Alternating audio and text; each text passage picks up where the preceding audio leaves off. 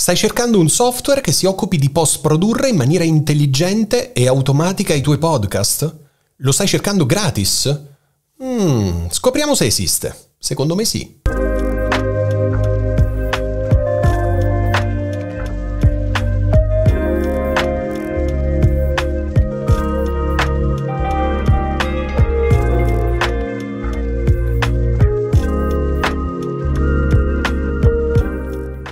Allora, questo è il sito di Auphonic, come puoi vedere. Auphonic si occupa, come ti raccontavo, grazie all'intelligenza artificiale, di post-produrre i tuoi podcast.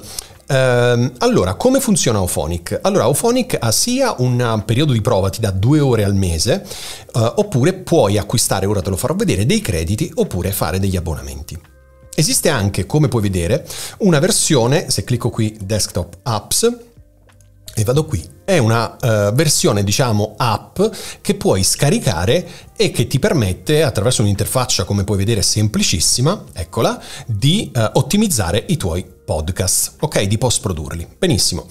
Invece esistono anche, voglio farti vedere, invece esistono anche delle situazioni, a proposito di pricing, puoi acquistare come vedi quello che ti ho raccontato prima, 2 ore gratis al mese, oppure in base alle formule S, M, L, XL puoi acquistare 9 euro al mese, 9 ore al mese, 19 euro al mese, 21 ore e così via. Oppure, se non hai bisogno di un lavoro costante nel tempo, puoi acquistare dei crediti, ovvero 10 euro ti permettono di acquistare 5 ore di post-produzione, 18 euro ti permettono di acquistare 10 ore che puoi spendere in un periodo illimitato di tempo. Ok, chiarito questo, proviamo a capire che cos'è Auphonic. Clicchiamo su Try Auphonic. Allora, questa è l'interfaccia che vedrai. Io ho già un mio preset, ma adesso ti faccio vedere. Proviamo a cliccare su New Production. Ok, New Production, lui ovviamente ci chiede un preset che io in questo caso non ho ancora salvato e ci dice audio o video source. Puoi o caricarglielo attraverso il file o attraverso l'HTTP. Secondo me la migliore delle soluzioni è quello che tu carichi un file, appunto andandolo a scegliere sul tuo computer. Poi questa è la funzionalità per aggiungere intro e outro, i metadata, insomma ti faccio vedere solo le funzionalità realmente interessanti per te, poi hai tempo per spulciarlo. Output files, benissimo, in quale dei 1000 formati vuoi che lui esporti il tuo file? MP3, OGG, FLAC, WAVE, proviamo a scegliere WAVE 24 bit. Ok, qui ci dice stereo, ottimale. Poi Wave come supporto, possiamo scegliere se mono o se dividerlo in capitoli. Noi lasciamo così com'è. Qui invece questa è una cosa interessante, perché se vuoi che lui pubblichi in automatico il tuo file su diverse piattaforme esterne come può essere Dropbox, Google Drive, eccetera, puoi aggiungere il servizio e diciamo lui si occuperà anche della pubblicazione. In ultimo c'è la parte forse più interessante, quella dell'algoritmo audio. Allora, le funzionalità sono Adaptive Leveler, cioè che cosa fa?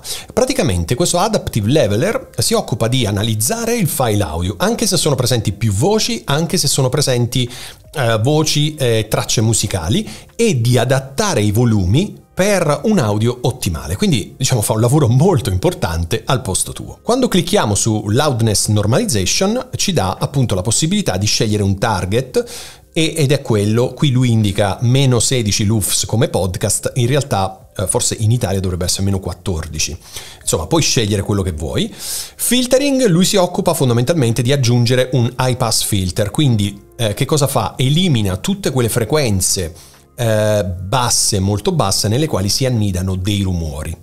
E poi c'è Noise and Hum Reduction, se lo clicchi appunto ti chiede quanto in termini di decibel vuoi ridurre i rumori. Questo può essere comodo, ok? Dopodiché Start Production e si occupa lui di fare tutto il lavoro per te. Vogliamo provarlo? Vogliamo testarlo? Ok, partiamo. Allora, abbiamo qui il nostro Reaper attivo, proviamo a registrare un pezzetto di voce e poi lo andiamo a importare dentro Auphonic. Ti preciso che questa traccia che registro è assolutamente pulita, quindi non aggiungo nulla. Ok, andiamo a scegliere e proviamo a improvvisare qualcosa. Il podcast è lo strumento che utilizzo principalmente per raccontare storie. Mi piace parlare in un microfono e mi piace che le persone possano ascoltare la mia voce. Stop, una cosa molto molto molto semplice.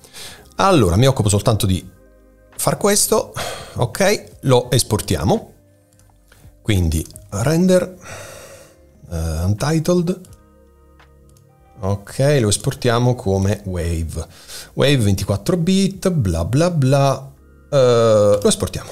Fatto, il nostro file è pronto. Adesso andiamo in Auphonic e carichiamo il nostro file. Eccolo qui. Abbiamo caricato il nostro file, dopodiché gli diciamo Start Production. Avvisi, consenti, ok. Start Production. Waiting. Ora lui sta lavorando alla produzione del nostro file. Adesso io ti risparmio tutto il tempo della produzione e ci vediamo tra un attimo.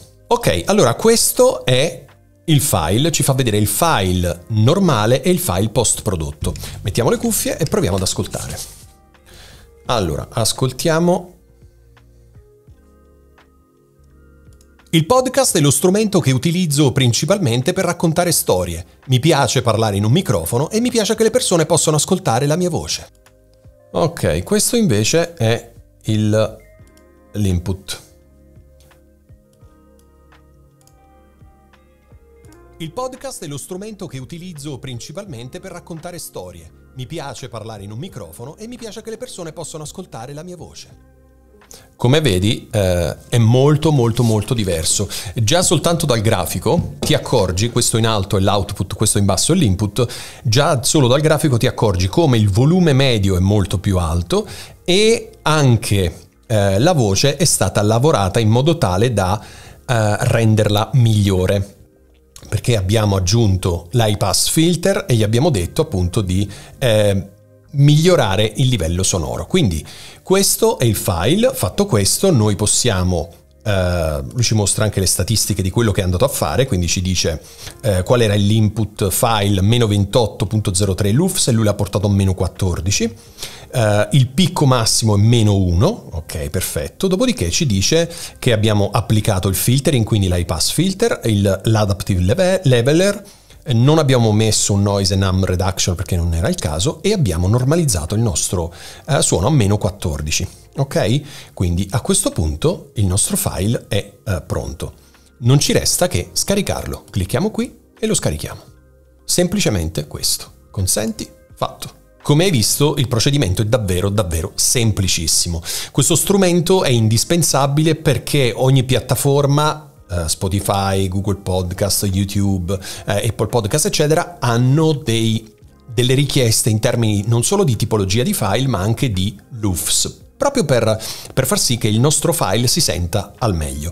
Ecco, strumenti come questi, soprattutto gratuiti fino a 2 ore al mese, per cui se tu hai podcast molto brevi, se tu non hai una pubblicazione costante nel tempo, ecco, uno strumento del genere gratuito può essere sicuramente utilissimo. Laddove tu volessi puoi acquistare per $69 la versione desktop oppure sottoscrivere un abbonamento che parte da 9 euro al mese, per 9 ore al mese, che sono, voglio dire, veramente tantissime, quindi già solo quello potrebbe bastarti, oppure se registri podcast ma in maniera molto sporadica potresti comprare dei crediti e utilizzarli a consumo. Credo che un software del genere sia obbligatorio per te. Puoi utilizzare questo, ma puoi utilizzare anche quello della Waves che utilizzo io, o ce ne sono tanti altri. Ecco, credo che in ogni caso tu debba decidere quale utilizzare e utilizzarlo al più presto, perché i tuoi podcast hanno bisogno, prima di essere caricati sulla piattaforma, di uno strumento del genere. Bene, io per ora ho concluso, spero che questo video sia stato interessante per te. Bene, prima di andare via però ti chiedo di iscriverti al mio canale, cliccare sulla campanellina in modo da essere sempre aggiornato sui miei prossimi video. Per ora è tutto, alla prossima, buona registrazione!